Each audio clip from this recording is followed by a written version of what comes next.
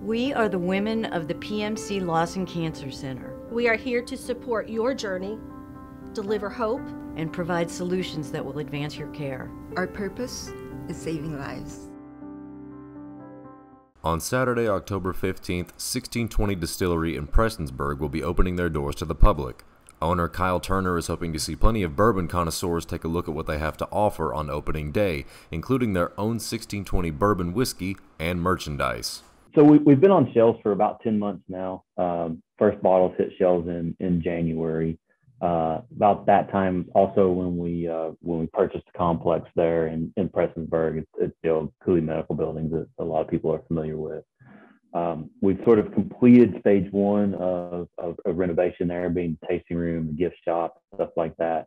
So that's kind of what Saturday is about. It's kind of getting people out to see that, and as well as raise some money for a good cause. The good cause in question is a fundraiser for the officers who died in the Allen shooting incident in June. All of the proceeds will be donated to the Floyd County Community Foundation Crisis Fund.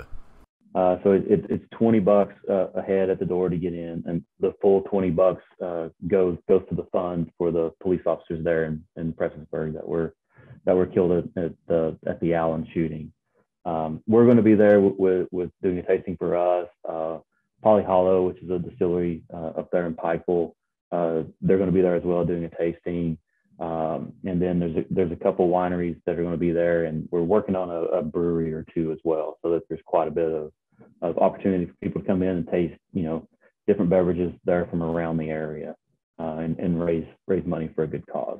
We just want everybody to come out and support us. The city of Prestonsburg has already been incredibly supportive of us. People around there have been greatly receptive to us and our product, and we really appreciate that, and hope that folks can continue to do that. Reporting for Mountaintop News, I'm Nick Collum.